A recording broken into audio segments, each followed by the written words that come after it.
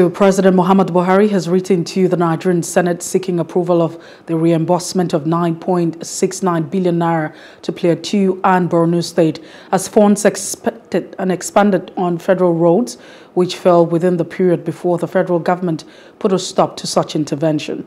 President Muhammadu Buhari's letter was read by the President of Senate, Senator Ahmed Lawan, during plenary. According to the letter, the refund would be carried out in form of a promissory note payable to Plateau State and Borno as well.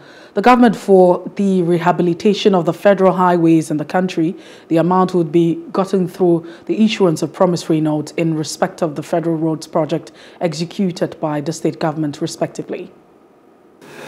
Dear distinguished Senate President, request for resolutions of the National Assembly for the reimbursement of the sum of 6,601,769,470 naira 99 kobo to Plateau State Government and the sum of 3,084,769,393 naira 63 kobo to Borno State Government through the issuance of promissory notes in respect of federal road projects executed by the states.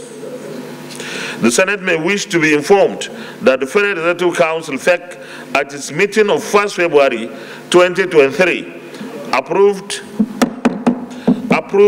the reimbursement of the sum of 6,769,470 naira 99 kobo to Plateau State Government and the sum of 3,084,769,393 naira 63 kobo to Borno State Government through the issuance of promissory notes in respect of federal road projects executed by the states. The extract from the conclusion of the meeting of FEC, reference EC 3/2023-5, is attached as appendix. The Senate may wish to note that the approval by FEC was subsequent to the recommendation of an interministerial committee which reviewed the request for reimbursement by the state governments. Hello, hope you enjoyed the news. Please do subscribe to our YouTube channel and don't forget to hit the notification button so you get notified about fresh news updates.